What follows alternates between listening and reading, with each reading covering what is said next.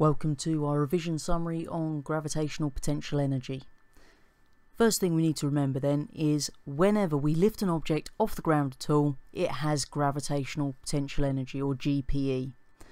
Now what we'll find is that the amount of GPE that an object has is dependent on three things.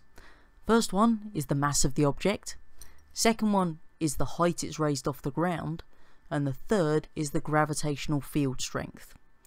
Now what we'll find is when we're talking about objects on Earth, then we can actually increase the amount of GPE that it has by either increasing the mass or increasing the height. So do go careful if they ask you one of these questions on the exam paper about how we could increase gravitational potential energy, then don't just say change the mass, make sure you say increase the mass or increase the height. What we've got at the top there then is the calculation that you'll find on page 2 of your exam booklet. So again, we don't have to memorise it at all because it's printed on page 2 for us. So the calculation then is that the change in GPE, and because its energy is measured in joules, is the mass in kilograms times by the gravitational field strength in newtons per kilogram times by the change in height, which is measured in meters. So that can actually be summarised down to the change in GPE equals mgh, okay, because basic rules of how we use letters in our equations, if we just write mgh, then that means m times g times h. So mass times gravitational field strength times the change in height.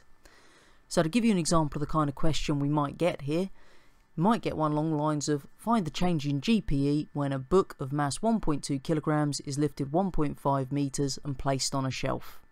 So in our question there, we've got our mass 1.2 kilograms, our height 1.5 meters, and because we're on Earth, then the gravitational field strength is 10.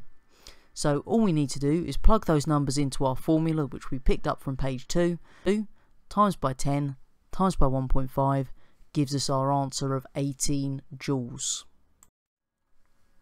Now we may well have a further question to do with this, where they might give you an example of a bouncing ball.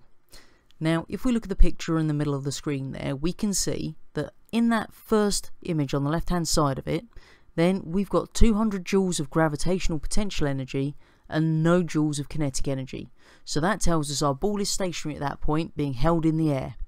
If we then release the ball, what's going to happen is it's going to start to accelerate towards the ground, and that gravitational potential energy is going to decrease and the kinetic energy will increase. So we can see in that second picture there we've got 100 joules of GPE, 100 joules of our kinetic energy. As the ball then hits the floor, we've got no gravitational potential energy, it's all in kinetic. So we've got 200 joules of kinetic energy and 0 of our GPE. Now they might ask you if the ball would bounce back to the same height we dropped it from.